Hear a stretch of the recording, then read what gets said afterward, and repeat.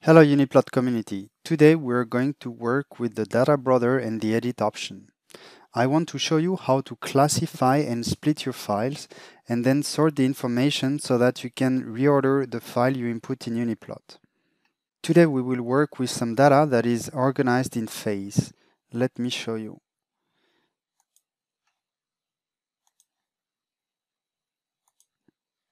Okay, so this is the file. We have two vectors. I'll go to the data brother option. One which is called phase test, which tells you in which phase you are, and one which is, in this case, the rotational speed.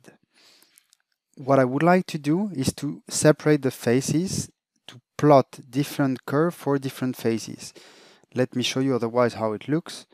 If I create a new document,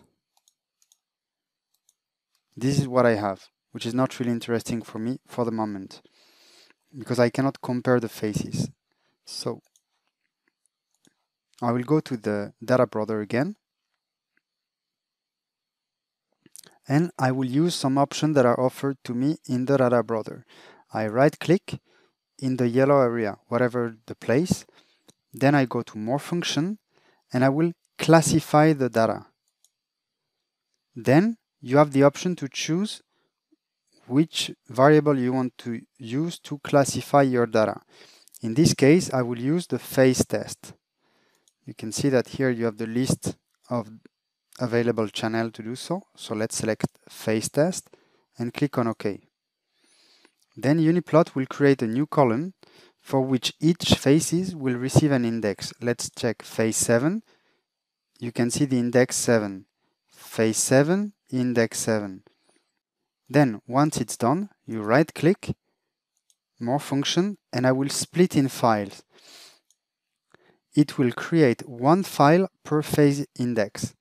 I click on OK, and this is done. I can see in the log that it's done.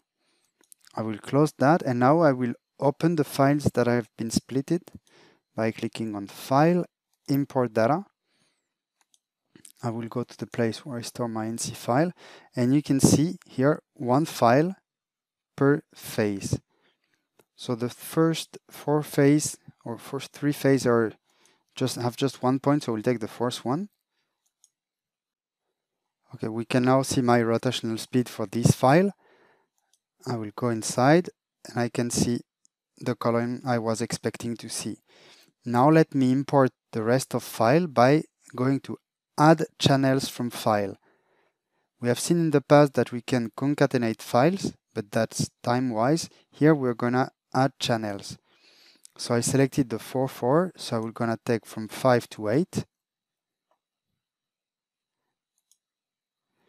And then you can see that one column has been created per file, and UNIPLOT just concatenates 0, 1, 2, 3 to the channel, not to have similar names. And here, especially the most important part, we can see the rotational speed. I will close, and now I can properly plot my curves. So let me do that here. And then I will add the rest of curves. UNIPLOT asks me whether I want to delete the first one or no. No, I want to add it. Let's do an auto scale.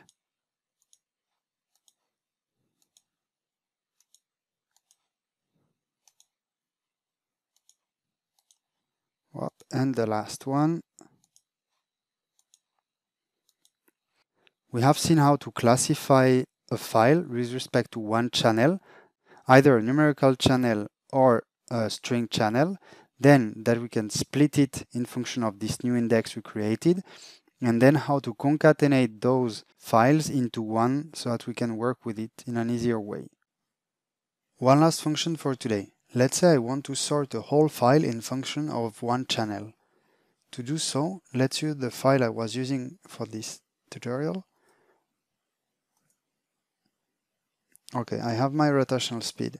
I will click on Edit. You see that for the moment, the information is not sorted. It's sorted in function of the phase. I will right click, go to More Function, and Sort Data. And I'm asking to sort in function of the rotational speed. I click on OK, and it has been done. Now the whole file is being sorted. I close. Then let's make a new page.